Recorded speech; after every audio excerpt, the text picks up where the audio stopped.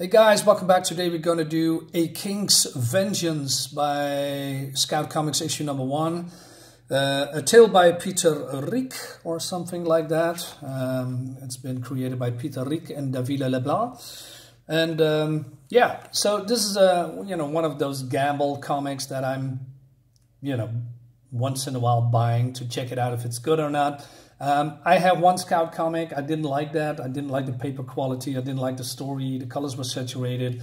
It was a little bit too social justice warrior for me. But hey, once in a while I give things a chance. So this is A King's Vengeance. This cover looks really good. I mean, what draws me in is not only the color scheme, but also a guy riding a dinosaur. So and some kind of a civilization here. Very cool. But I have some gripes with it. So let's dive in.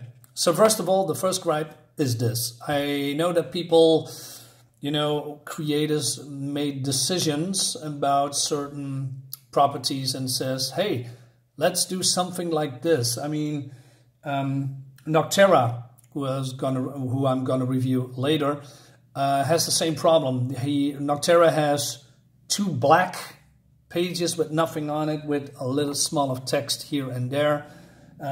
For me, that's an insult to the reader. Why? Because I pay a lot of money for those internal pages.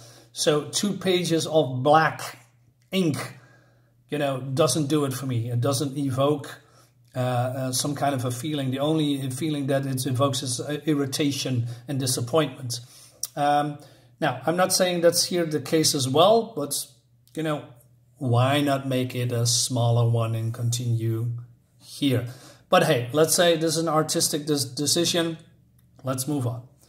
And we have also an explanation, because there's an old evil is once again rising called MOZDIAL. And it seems that he has acquired a body of a human child. And so he's, but he's still weak. So before he's going to be all powerful, a kingdom with a king called King OLRIC, is going to charge into the enemy's territory before he can rise to power. He allied himself with other factions from other countries. But the king has a thirst for vengeance, and instead of, being a force for good, he is going to rule the other factions because he's taking over the land. He's going to rule with an iron fist. He's become a tyrant himself. So in this case, there are no winners, only losers. And there's only half of people left of the kingdom, and the rest is dead. So this is the first page we see here. People, like Vlad Dracula did, years ago, or, hundreds of years ago, spiking people up as a display of terror and power. What I dislike, but I get what they are going for, is this is the picture, and then they are going to zoom in and zoom in and zoom in, and which creates this layer. You could do the, okay, let's dive into the nitty-gritty first then. I'm not a big fan of repeating same artwork in the same book or multiple books. I mean, I think that's lazy. But I also know that there's again, artistic vision about what they are trying to achieve. And in this case, I get it. I'm not mad. I just don't like it, but I get what they are going for. So, moving on, we see the king. And his advisor says, they killed all of our men. There is no one left but us. We are defeated. And but the king says, their men are burning behind us. This is our chance. But then his advisor says, this is suicide. And then he whistles, and then his dinosaur-like raptor steed comes. And he says, if you can't come with, then don't. But then this advisor, in this, I like the armor, by the way. It reminds me of 40K, so this is more of a blend of old and new. I like that. He says, OLRIC, my friends, you people need your people need their king, and I have a daughter and a family waiting. We all do. And he says, I don't. And then he rides off alone. So he storms the enemy castle, and there is enemies waiting for them, and he is attacking them. I don't like, that's the pink goo. Why not, red like blood? But again, and he has, he's not weak. He is a fierce warrior. He is also can use his sword as a gun and blows, this enemy's brains out. And then he goes into the castle, and then he shouts, MOZDIAL, where are you? Come out. And then MOZDIAL sits on the throne, and he says, your crusade is doomed. The moment it started, all of your bravest insects came challenging me, not knowing what I was capable of. And then he sits on the throne, and he has his powerful minions. Looks really cool. I love the design, by the way. And then he comes off the throne, and then he uses his powers to rip off the arms of the king. So yeah, he has some kind of a telekinetic power. So he plays a little bit with his toy, and then his minions are laughing at the king being defeated and being ripped apart. And then his trusty, quote-unquote, steed tries to get in, but he cannot. And the MOZDIAL says, I gave you a chance. I will give you a chance, he says. Grab your weapon and strike me as I stand here. But he can't, he has no arms. Ha ha ha, that's funny. I laughed a little bit too. So, but the king is bored. Well, not the king, MOZDIAL is bored. And he basically commands, not commands, uses his power to rip off also the legs of the king. And we see him here screaming and crying. And then he turns around. Well, his blood is gushing everywhere. And then he is getting mad. And he says, what are you doing here, old man? You're making a mess. Leave. And then he uses telekinetic power and throws him off this, of the tower of evil onto this pile of bodies.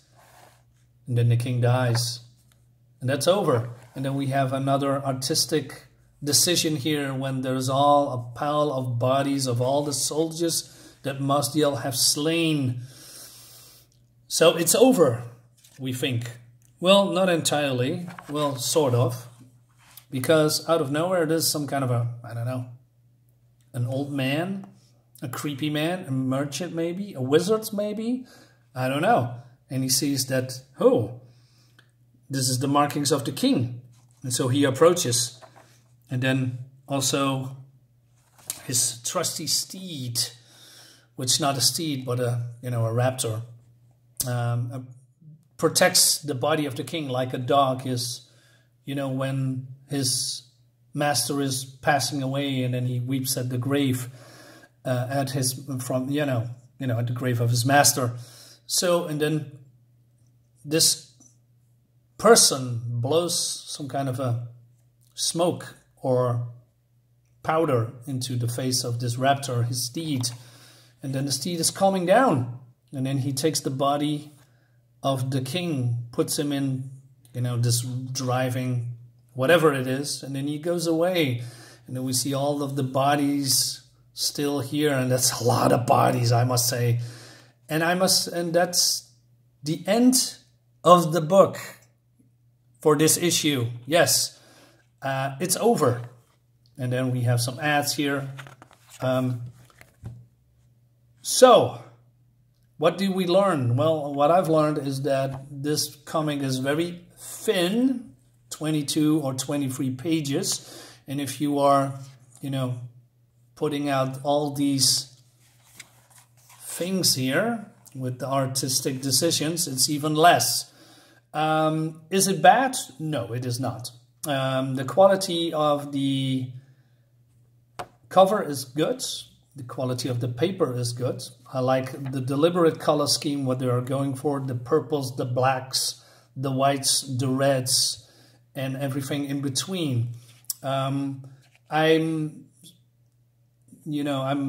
getting used, or what's the word I'm looking for?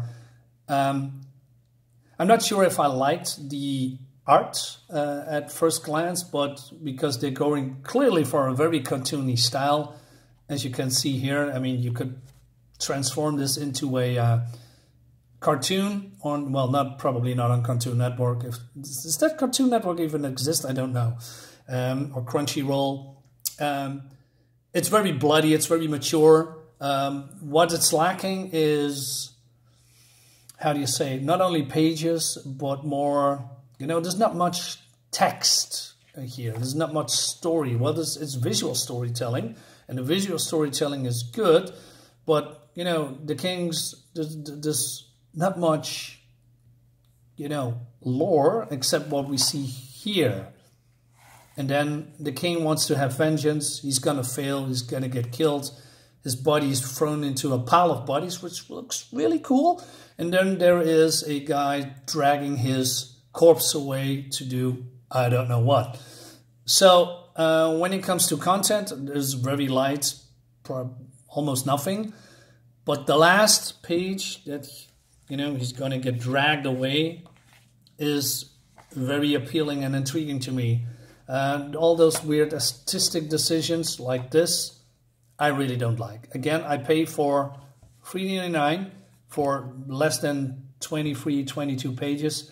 I don't think that's worth it. That's worth it. Sorry, my English is not really good sometimes. But I don't dislike it, but it's not very good either. And with not very good, I mean the lack of content. The story is intriguing. The world is intriguing. That there's an evil inside of a body, and then he is wiping out or snuffing out the king's army in a very little time. So he's basically all powerful for now, I guess. I'm a little bit on the fence. I like it, but it needs more content. So I cannot recommend the price tag. And I'm not sure if I'm going to get issue 2. Maybe I will, because I'm intrigued and curious how it goes further. I don't know. I have to think about that. And that brings us to the end of the video. So guys, thank you so much for watching. Give me a like, give me a sub.